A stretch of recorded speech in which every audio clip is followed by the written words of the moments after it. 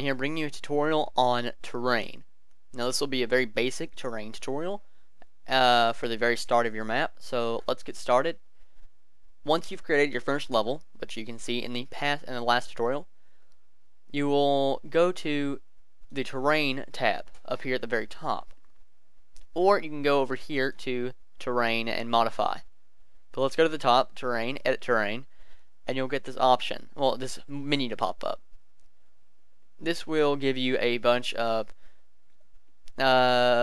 tools to edit your terrain. So you've got your file, you can import height maps and export them, you can modify, so you can it can generate some sort of, it can kind of generate things.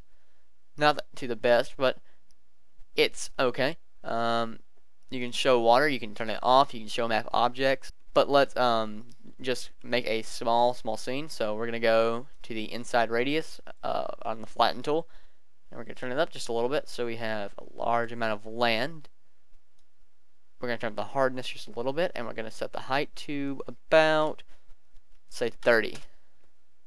Then you go and drag on top of the water or the map on the left side, and you start painting by using the left click.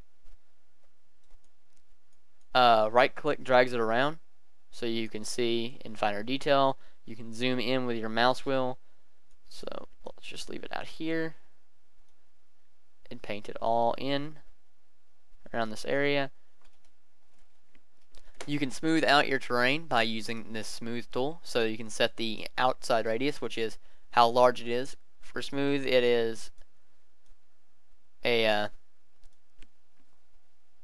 this is the only feature that you can adjust. So this just determines how large of a smooth area you're going to have. We can also turn up the hardness to make it smooth a lot faster, and if you're working on details, you can turn that down so it's more precise. So here we go, smoothing out the terrain, and we can close out of that now. And here we have a very, very simple piece of land.